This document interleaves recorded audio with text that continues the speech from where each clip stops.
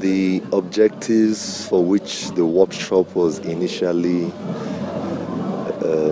built for.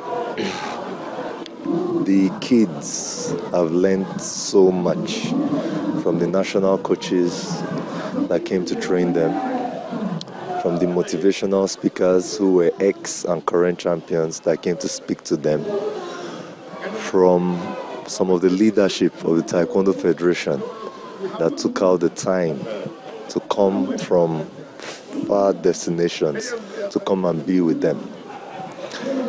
I remember many years back when we were growing in the sport, it was very difficult to sit on the same table with a board member or to be in the same room with a national coach.